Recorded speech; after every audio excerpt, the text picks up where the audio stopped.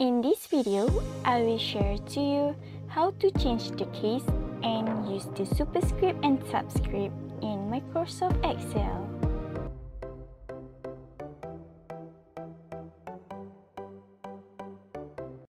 How to change case of the text in Microsoft Excel. Method number 1, by using formula. This is a listing of names in class TTE 6A. I have made 3 columns for uppercase, lowercase, and proper. To change the text to the uppercase, you just need to write a formula.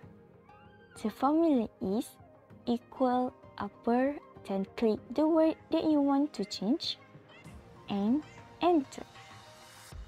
And to fill all the columns, you just need to double click here and done. Same goes to the lowercase and proper case.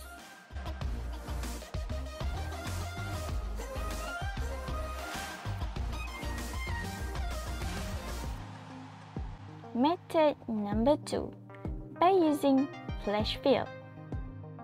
If you don't remember the formula, you just write the sentence and go to home, then find the fill box and click the flash fill. For easier, you just click Ctrl plus E to use flash fill.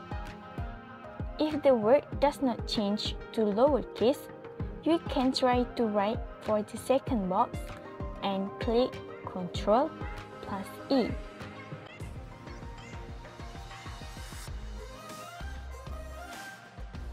How to use superscript and subscript in Microsoft Excel.